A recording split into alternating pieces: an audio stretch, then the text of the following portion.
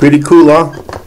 You got your ring light, your power source, your well, I shouldn't say this is actually your battery power source. If you go with the batteries, and I prefer batteries, you got your AC power cord and your power unit regulator, all in this beautiful box.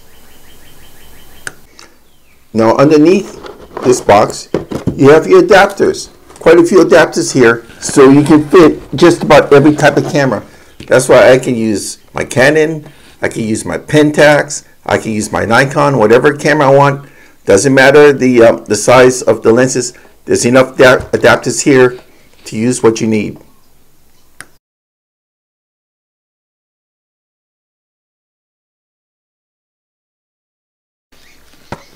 Aloha guys, Scuba Chris here. You know, I'm into my photography a lot, and I collect seashells, basically Hawaiian seashells. So I want to show you why I use this unit. This is the newer Ring 48 macro LED ring light, and this is one of the reasons why I can take pictures, decent pictures, with less shadowing of my seashell collection. For my camera, I like this Odie. I mean, it was on sale a long time ago, and I picked it up, and I love it. I love it so much I actually picked up a second unit. This one here is a Canon PC 1680. Check this out. Just slide off the top.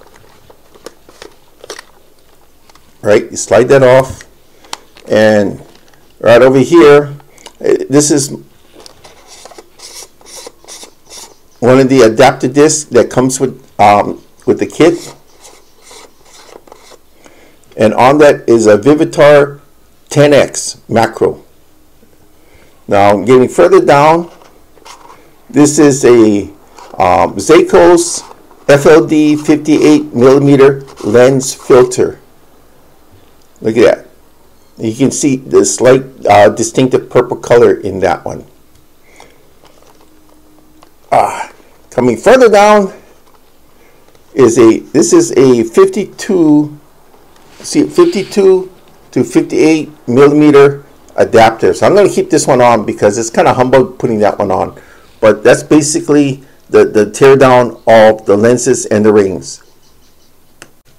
Now you look at the macro LEDs. This is 48, and there's a L, R, all. L's for left, R's for right, all's for all. So what happens is you switch the lights to the upper part, bottom part, all together. Depends on how you position your unit. When you open your box here, this is what you got. Now I strongly suggest do not use the power adapter cord. Now I went through quite a few of these already. Anytime that I use that power adapter cord within hours of shooting, it literally fizzes out. It is actually, when it was once was a little bit explosive, but it fizzes out. This adapter cord puts so much power into the unit that it just fizzes out. You're better off just using batteries. I lost 3 of them already, so trust me. After I lost the last one, I've had the one I'm using now for probably about 3 to 4 years, but I bought this as a backup. You got the power adapter switch over here. Up is off, down is on the battery, the middle is on power, so I always leave it down to battery. It's quite bright. Watch, look at that. Pretty bright, right? Now I just wrapped this cord around because it's just too long. See that? You plug your cord into the top part here, the output, not the DC, but the output. There you go. And as you notice, this, see that, slides on and off.